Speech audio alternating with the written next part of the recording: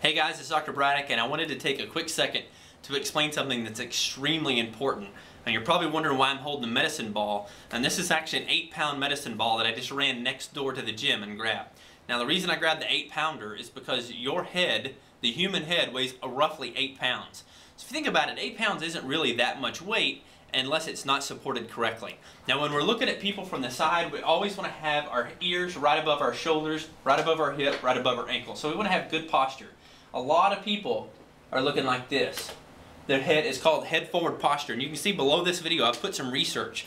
This isn't chiropractic research, this is medical research to show what sort of tension and torsion it pulls on the spinal cord and how it affects your overall body with each and every centimeter of head forward posture that you have. So a lot of people, if you think about it, we're on computers all day, people, you know, your kids are slumping, all your kids are walking around like this, and that head's leaned forward, your shoulders are rounded.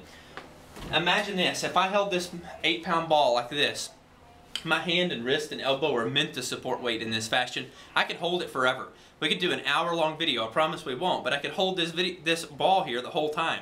Now, if I started to put the ball out like this, you can see it won't take very long. You can't see it, but I'm getting a little bit of a tremble here.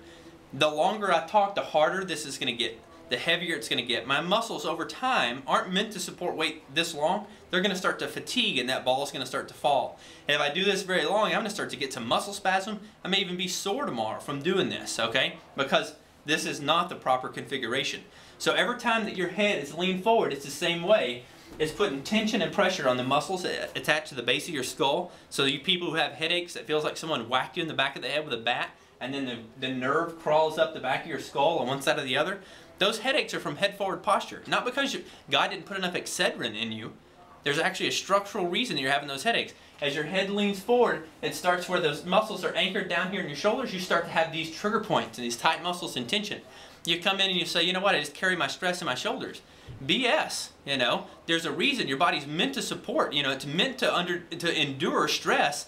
We just want to make sure structurally everything's sound. Your shoulders are back, your chest is out, your head's above your shoulders, and this is the sort of posture we want. Now your kids are the same way. They have to sit in a chair all day long at school. They're staring at computers. They're looking down at books studying.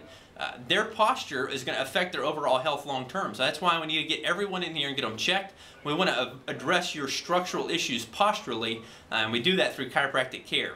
So head forward posture, it's a big deal. It's something you have to struggle with because it's part of the nature of our society where we're on computers a lot. So rather than be like this, you want to constantly think and be cognizant of that to bring your head above your shoulders. Make sure you take a second to check out the information below, you know, the research that I put below, and that you can share this with other people. So send a link. If you're going to forward every other email you get today, go ahead and forward this one because it can actually positively affect people's health.